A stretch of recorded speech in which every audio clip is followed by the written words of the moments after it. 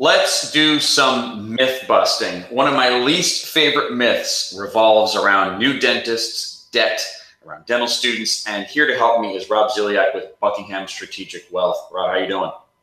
Great, Chris. How are you?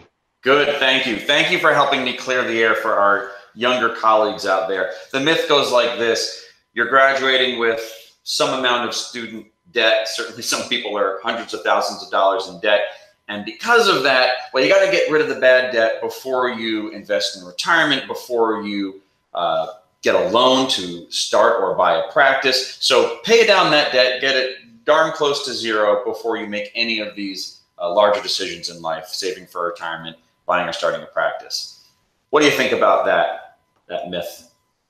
Well, Chris, not only is it a myth, it's actually a fallacy. It is maybe some of the worst advice a recent graduate could receive from anyone. The very simple reality is that compounding growth as an investor is the single greatest benefit that any individual will ever have in their lifetime and certainly within their career. So a recent dental school graduate is by far mathematically going to come out ahead by having a strategy of saving and paying down their debt as a simultaneous strategy. So you say strategy is, I think, the operative word, right? Someone says, well, gee, I have to pay $1,500 a month or whatever it might be to their student loan. They're just now earning their first paychecks as an associate. It can be hard for them to think about, how do I put some money aside for retirement and what vehicle they go into. Can you give me a little bit of advice on how that strategy starts to come together? Sure, absolutely. We like to think of it as having 10 strategies for the creation, management, and distribution of wealth over the course of a lifetime. And the very first one is pay yourself first. And it's followed closely by always know where your money should go and always know where your money does go. And those are key principles up front that any recent dental school graduate should be contemplating to ask the questions first before simply writing checks and thinking later.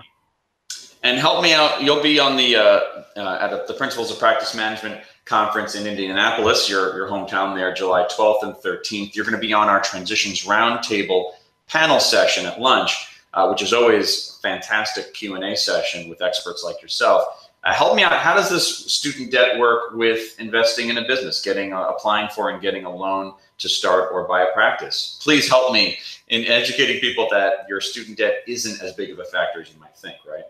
It's not as big of a factor. It's a bigger emotional factor than it is a financial factor. In fact, the dental specific lenders, most banks that are very familiar with the dental profession, will very quickly dismiss the young dentist, the associate's concerns that they can't afford to buy in. What they're much more concerned about is the cash flow and the financial health of the practice that the associate is considering buying. They are more focused on that than they are on the individual's ability to repay their student debt. Rob, let's consider this myth busted. It is such a fallacy. I love that word you used. I completely agree. And maybe it is more of the emotional component that keeps these myths running. Well, we'll see you in Indianapolis for the PPM conference. We'll be busting some more myths there, I'm sure. Looking forward to seeing you there. Looking forward to it as well, Chris. Thanks so much. Thank you.